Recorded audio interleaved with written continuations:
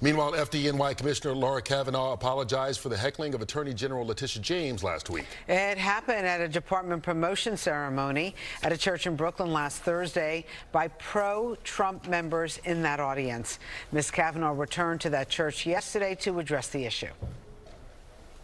Not only is the fire department the greatest fire department in the world, it is also the most professional fire department in the world. And we let down that reputation on Thursday.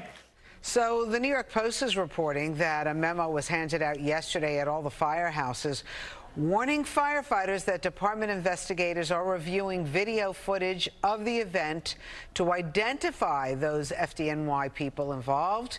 Meanwhile, a spokesperson for the FDNY, Jim Long, said the investigation isn't about politics but professionals at an official event. You know, freedom of speech, I think, does play a part in some of this. But also, if you're representing the fire department, that's what they're saying. Yeah. At an official event, it doesn't really apply in certain cases. I know. Well, we'll see how it kind of plays out right now. I think this one is, I won't say far from over, but it'll go on for a while.